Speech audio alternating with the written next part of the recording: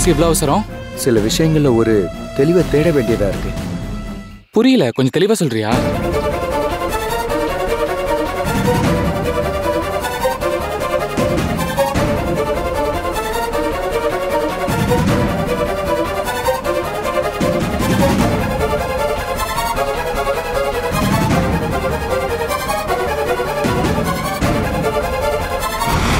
புது நியூஸா இருக்கே. ஆனா தெரியாம போய் அண்ணங்கிட்டே சொல்றதா சொல்றாங்களே. அது அவங்களோட புத்திசாலித்தனம். நீ போய் முந்திக்கிட்டு வீட்டுல கேள்வி கேட்ட கூடாதுல. அதுவும் ஒரு வகையில உண்மைதான் மச்சான். ஆனா ஏதோ ஒண்ணு இடிக்குது. என்ன செய்யணும் ஒரே குழப்பமா இருந்ததுனாலதான் உங்களுக்கு ஃபோன் பண்ணேன். யோசிக்க வைக்கிற விஷயம்தான். எல்லாத்தையும் வச்சு பார்க்கும்போது நடந்துட்டு இருக்க விஷயத்துல ஒரு குழப்பம் இருக்குன்றது தெளிவா இருக்கு. இவங்களை காண்டாக்ட் பண்ற ஆட்கள் இருக்கதான் செய்யறாங்க. என்ன பண்ணலாம் மச்சான்?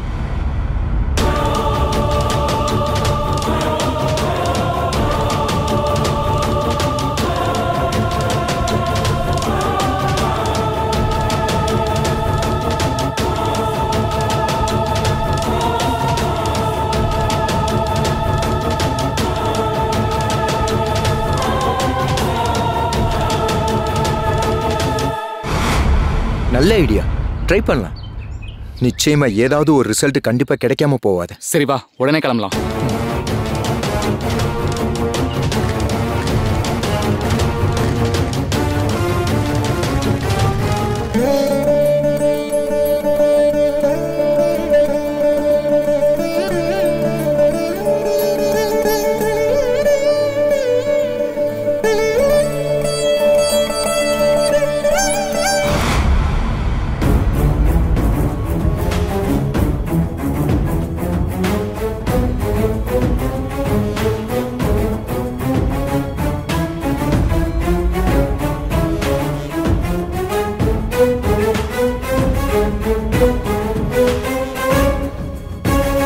வீடு மொத்தமும் எங்களுக்கு எதிரா திருப்பி விட்டுட்டு அமைதியா இருக்கீங்க போல.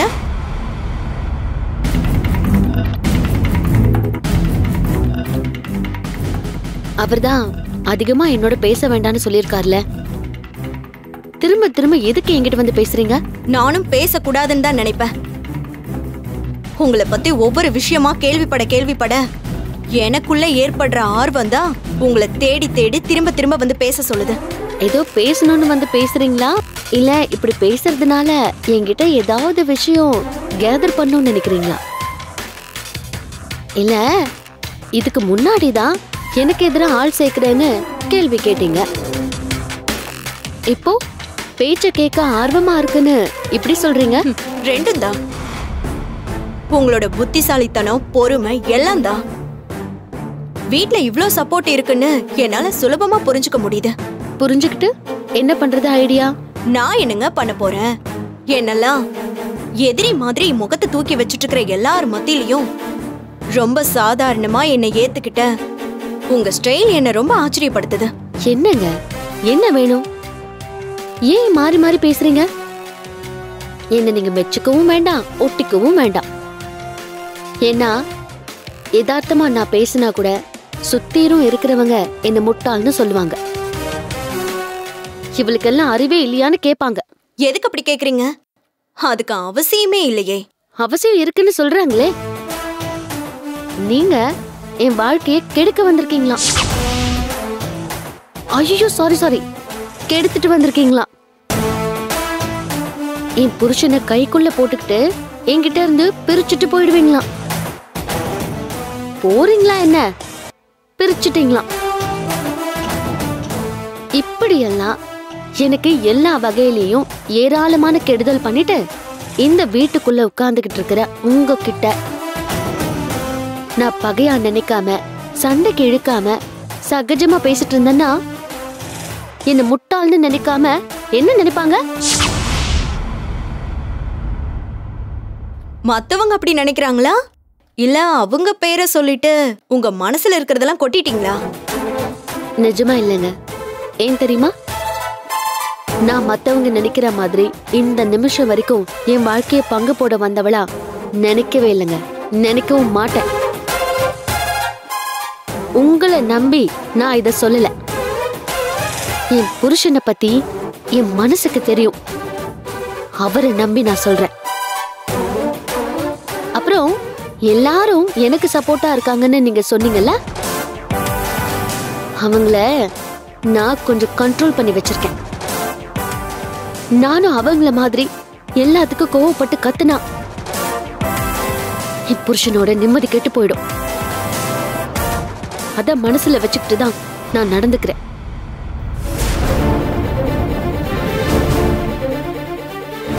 வேற ஏதாவது கேட்கணுமா? உங்களுக்கு குழந்தைங்க மேல பாசமே இல்லையா?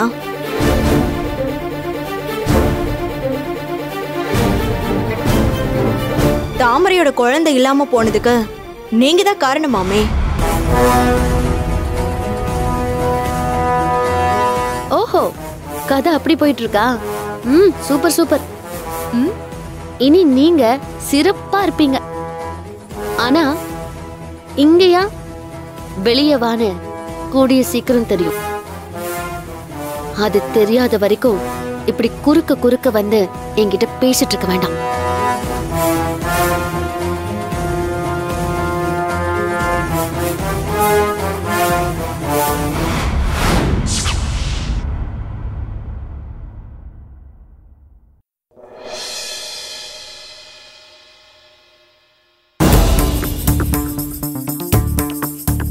என்னது வெறும் பேப்பராக கிடக்கு?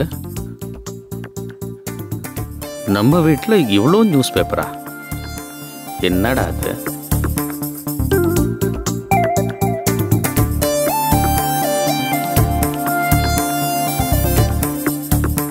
சூப்பர் அக்கா, அக்கா.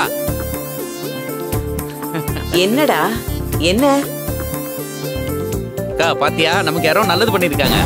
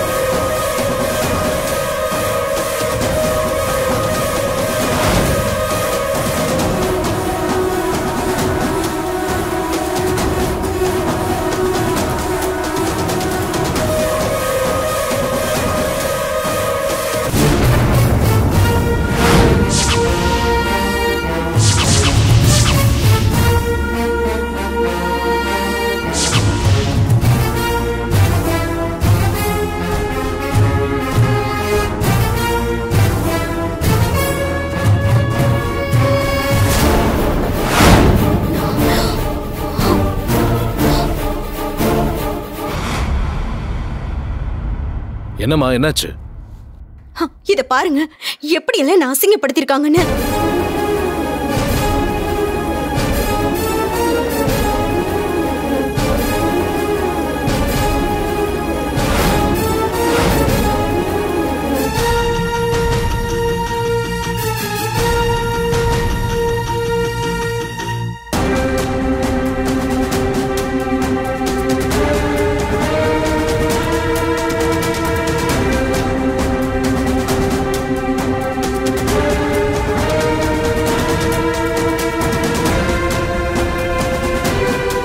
நிச்சயமா இது இந்த வீட்டு ஆளுங்க செஞ்ச வேலையா தான் இருக்கும்.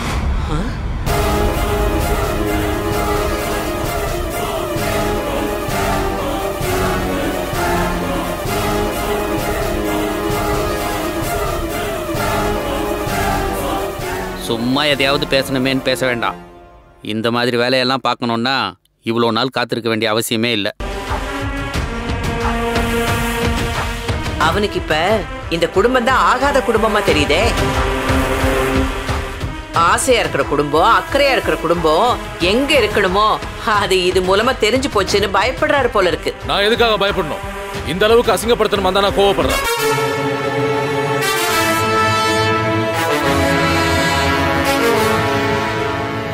அசிங்கமா? என்னடா சொல்ற? அந்த வார்த்தைக்கு நீ அர்த்தம் மறந்து போயிட்டதா இல்ல? நான் நினைச்சுக்கிட்டு இருக்கேன்டா. அதனால அசிங்கப்பட வேண்டியதும் ஆதங்கப்பட வேண்டியதும் நாங்க மட்டும்தான். எதுக்காக இப்படி எல்லாம் பண்றீங்க? நான் தான் எப்பவோ வீட்டை விட்டு போறேன்னு சொல்லிட்டேன்ல. அதுக்கப்புறமும் இந்த மாதிரி நடந்துக்கிறது எந்த வகையில நியாயம்?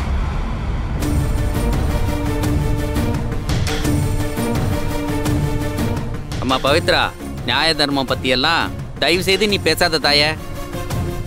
வார்த்தையை கொஞ்சம் அடக்குறீங்களா?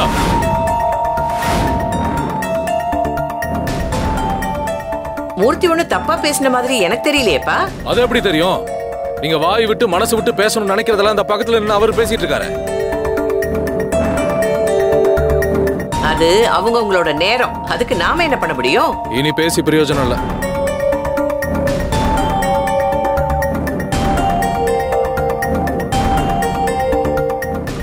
வணக்கம், சொல்லுங்க சார். வணக்கம். இன்னைக்கு உங்க பத்திரிகையில பவித்ராங்கிற ஒரு பொண்ணை பத்தின விளம்பரம் யாரு கொடுத்தது சார்? இந்த ஒரு நிமிஷம் செக் பண்ணிட்டு சொல்றேன் சார்.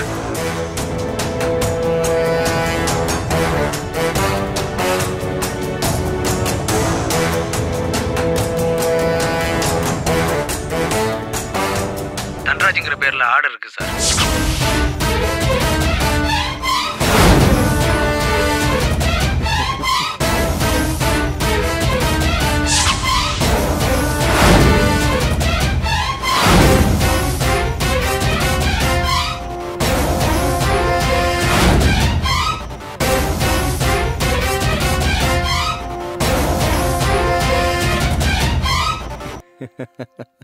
டேய், ஹீரோன்னு எல்லாரும் சொல்ல ஆரம்பிச்சிட்டா ஹீரோ வேலையை நினைச்சு ஆகாத வேலையா பாப்பியா?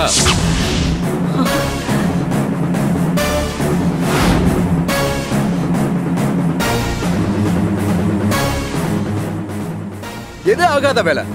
இப்போ உங்களை பதற வச்சிட்டேன்ல, அவங்க அழ ஆரம்பிச்சாங்கல்ல. இதான் வேணும், இதுதான் எனக்கு வேணும்.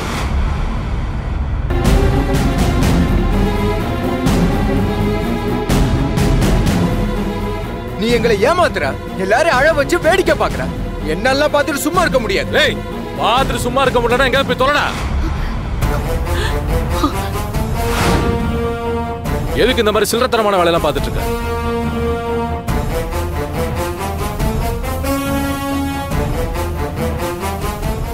ஏதோ இந்த குடும்பத்துல யாரும் அந்த மாதிரிலாம் பண்ண மாட்டாங்கன்னு சொல்லி ரொம்ப நம்பிக்கையா சொன்னாங்களே.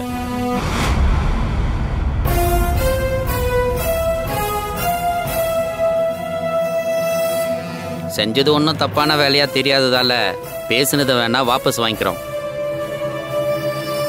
ஏன் இது அவங்க தானே சொல்லணும்?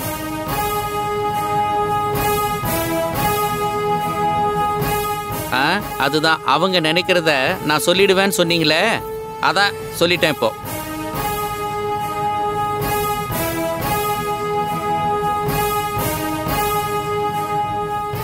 டேய், இப்பவே நீ போ, போய் ஒரு மறுப்பு அறிவிப்பு கொடுத்துட்டு வர்ற. இல்லைன்னு வச்சுக்கோ, நடக்கிறத வேற சொல்றேன். வேற ஏதாவது நடக்கட்டும் தான் இதையே செஞ்சேன். வரட்டும், சம்பந்தப்பட்டவங்க வரட்டும். இந்த விஷயம் ஒரு முடிவுக்கு வந்தா அது போதும் எனக்கு. டேய், வீட்ல பேச வேண்டியவங்க பேசிட்டு அமைதியாயிடுறாங்க. நீ மட்டும் என்னடா என்னன்னு தெரியாம ரொம்ப ஆடுற?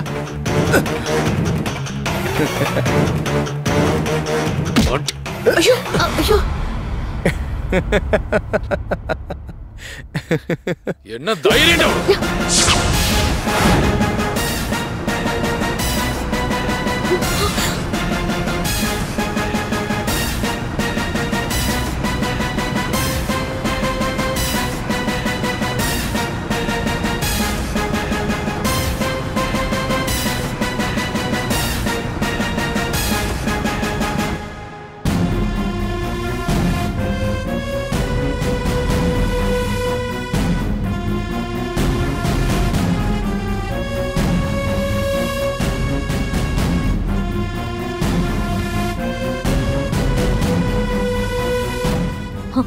ஏங்க, நம்ம குழந்தை எடுத்துட்டு கிளம்பலாம். இப்ப நீங்க கிளம்ப கூடாது. நாங்களே உங்களை முறையா அனுப்பி வைக்கிறோம். அது வரைக்கும் நான் என் வேலைய வெளியே இருந்தே பாத்துக்கிறேன். தண்டராசு, டேய்,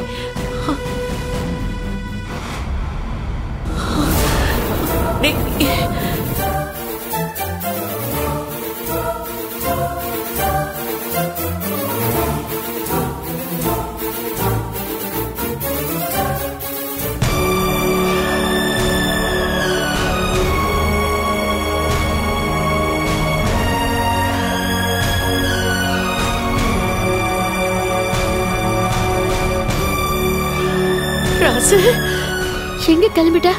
நான் இருந்தா ஏதாவது பிரச்சனை வந்துகிட்டே இருக்க அண்ணி. அம்மாவுக்கு அதிகமான வேதனையை கொடுத்துக்கிட்டு இருக்க மாதிரி ஆகுது. அதனால நான் கொஞ்ச நாள் வெளியிலே இருக்கேன். வேணாண்டா.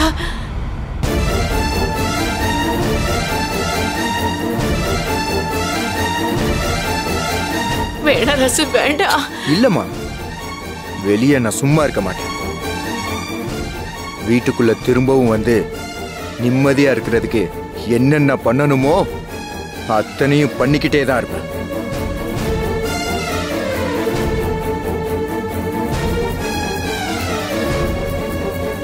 அசிங்கப்பட்டாதான் அடங்குவாங்கன்னா அதையும் நான் பண்ணிக்கிட்டே தான் இருப்பேன்.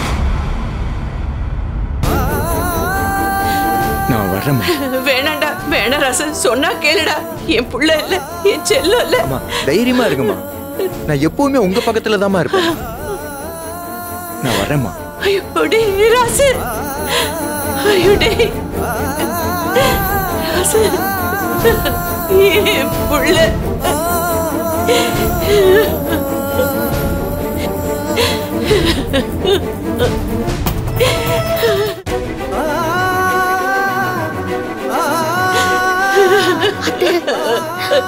தைரியமா இருங்க.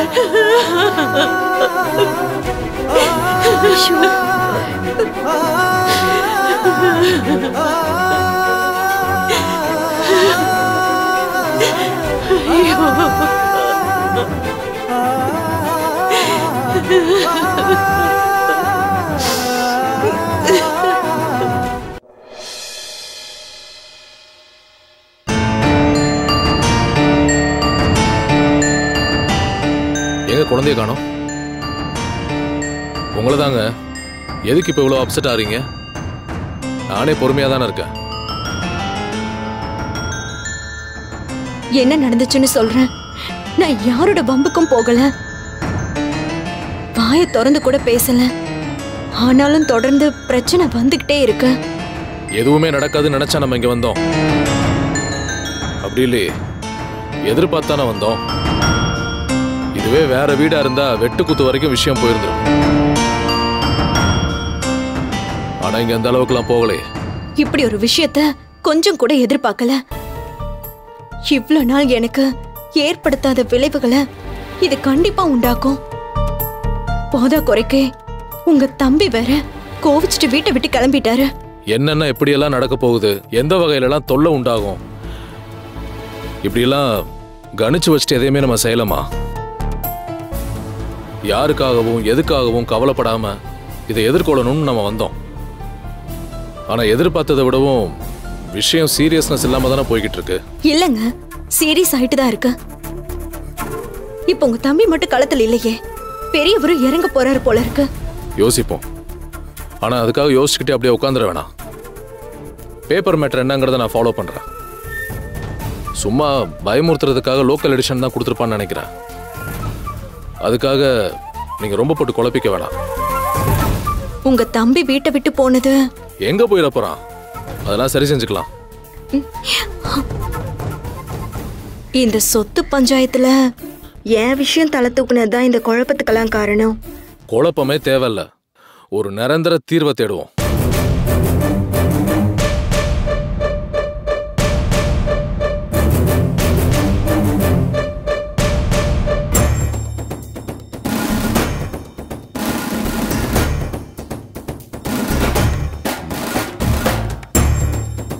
என்னம்மா கிளைமேக்ஸ் என்னாச்சு? உண்மையிலேயே 4 பேருக்கு நடுவுல நிக்கிறதுக்கு 400 தடவை யோசிக்கிற ஒரு பொடிய என்னம்மா வேலை செய்யறான்? எதிர்த்து நிக்கிறவங்க கிட்ட எப்படி எல்லாம் பேசுறான் தெரியுமா? உண்மையாதான் பாராட்டுறியா இல்ல ஒசரமா தூக்கி வச்சுட்டு ஒரேடியா போட போறியா? இல்லங்க, உண்மையாதான் சொல்றேன். வேற மாதிரியா இருக்கான். நான் தான் செஞ்சேன்னு நேருக்கு நேரா அடிச்சு சொல்றான். யார் தடுத்தாலும் நிக்க மாட்டேன்னு பொட்டியை தூக்கி தோள்ல போட்டு கிளம்பி போய்கிட்டே இருக்கான்.